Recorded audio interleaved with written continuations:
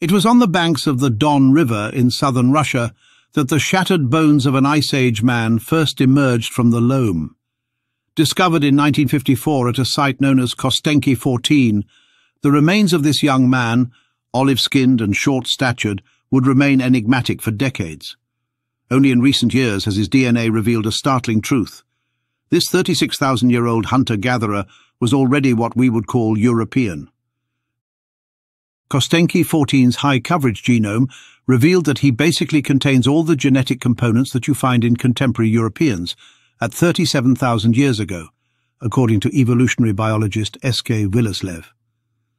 This statement directly challenged the once dominant model that Europeans derived their ancestry from 3 separate waves of migration, each occurring in the last 10,000 years. Instead, Kostenki 14's genome suggested that Europe was already home to a pure European race far earlier than expected. The man's DNA carried elements from 3 ancestral groups: European hunter-gatherers, Middle Easterners, who later became Europe's early farmers, and a mysterious group of Northwest Asians linked to the Great Steppe. Remarkably, Kostenki 14 carried all 3 genetic signatures long before the supposed arrival of each component. As Willerslev explained, in principle, you just have sex with your neighbor, and they have it with their next neighbor. You don't need to have these armies of people moving around to spread the genes. This finding reframes the history of human migration in Eurasia. After modern humans left Africa some 60,000 years ago, they interbred with Neanderthals in the Middle East, according to the dominant narrative. One group moved toward Asia and Oceania, while another, Kostenki 14's ancestors, pushed north into the cold expanses of Ice Age Europe. Over time, these people intermingled in what Willerslev calls a large meta-population that probably stretched all the way from the Middle East into Europe and into Eurasia. This interconnected superpopulation formed the rootstock of what would become modern Europeans.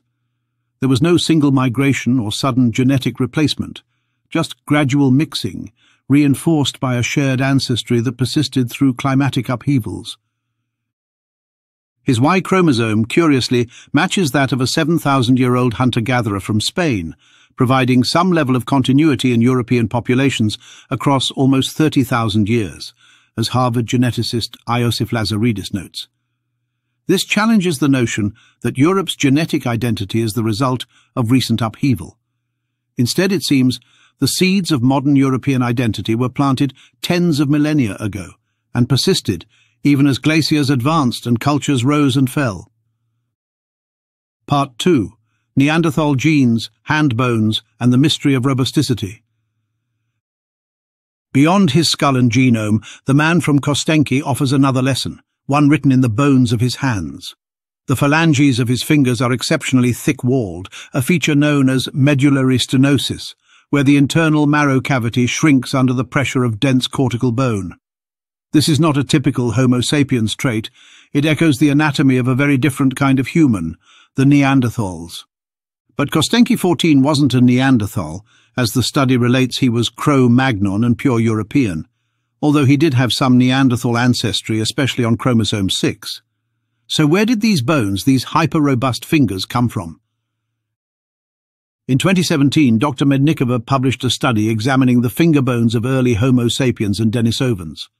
Her analysis of Denisova III's distal phalanx, the last bone in the pinky, revealed a structure so thick it couldn't have belonged to a Neanderthal. This bone was so powerful in structure that Mednikova suggested its traits may derive from tropical modern humans through an ancient introgression event. In other words, some of these robust traits might not be purely Neanderthal. They may represent a shared legacy from early tropical Homo sapiens, who used their hands intensively for climbing, tool use, and manipulating forest materials. In forested environments, biomechanical stress can promote robusticity. In places like Siberia, adaptation to cold and harsh use of the hands, combined with genetic inheritance, could compound this effect. Kostenki 14's hand bones, along with those of the Altai Neanderthals, suggest that the overlap may not be coincidental. According to Mednikova, the exceptionally robust phalanges of the Altai Neanderthals might have derived from early tropical Homo sapiens, their ancestors by way of ancient gene flow. In this view, the boundaries between Neanderthal and Cro-Magnon are not only genetic, they're visible in the bones themselves. Crucially, Kostenki 14's genome shows evidence of this mixture. His Neanderthal DNA percentage is about 1% higher than that of modern Europeans or Asians. But more striking is the length of the Neanderthal segments. In his genome, these sections remain intact and unbroken, one stretching more than 3 million base pairs. Such long sequences would have been chopped apart by recombination over generations if they had been inherited many thousands of years earlier.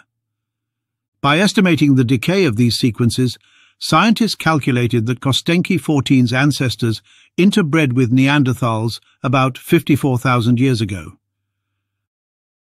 That timeline fits perfectly with the picture emerging from other ancient genomes, such as the Ust-Ishim man of Siberia.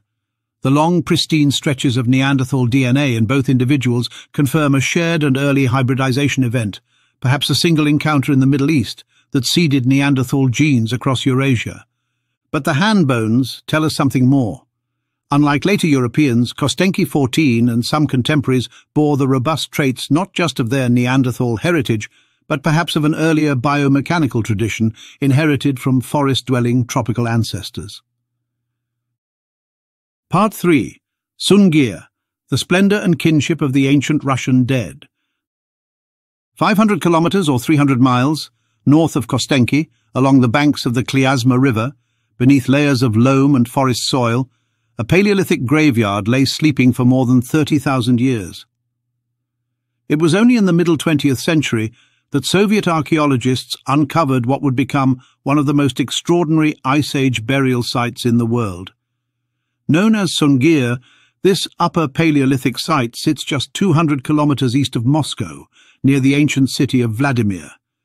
It stands as one of the earliest and most opulent testaments to the lives and the deaths of modern Homo sapiens in Eurasia. Radiocarbon dating has placed SUNGUR between 32,050 and 28,550 years ago, with pollen evidence suggesting the people buried here lived during a relatively warm phase of the Ice Age known as Greenland Interstadial 5, around 30,500 to 30,000 years ago. Their world was one of cold winds and mammoths, but also of astonishing ritual and symbolic depth. The SUNGUR burials shocked archaeologists with their richness.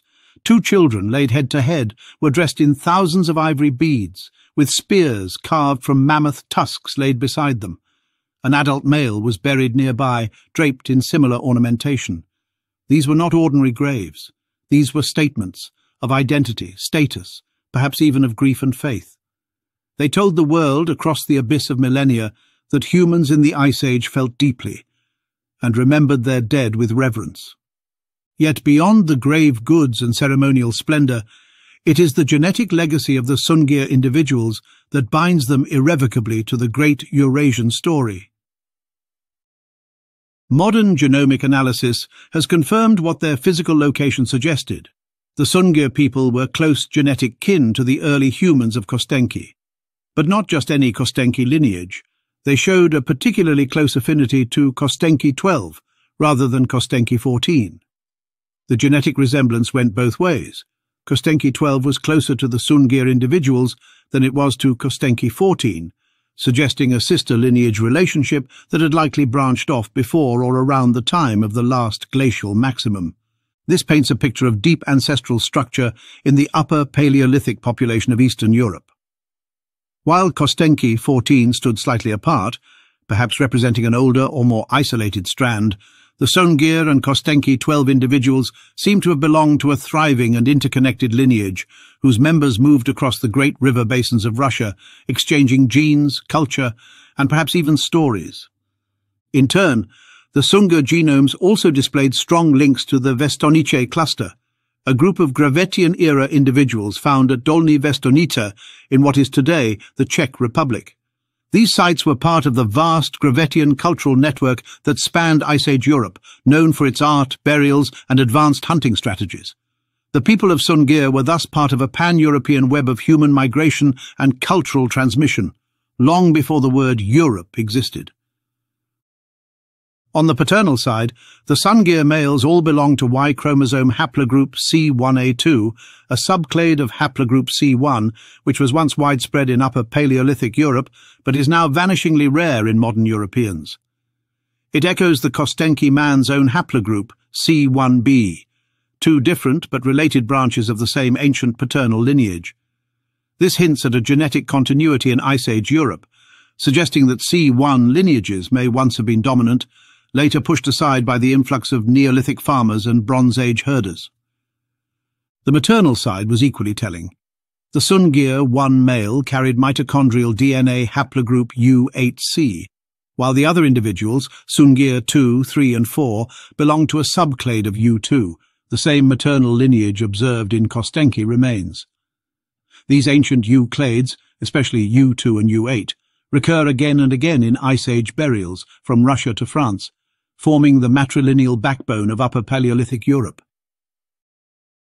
Together, these paternal and maternal markers reinforce a striking fact, that the SUNGUR people, for all their elaborate burial rites and rich cultural expression, were biologically part of the same human tapestry as the Kostenki cluster.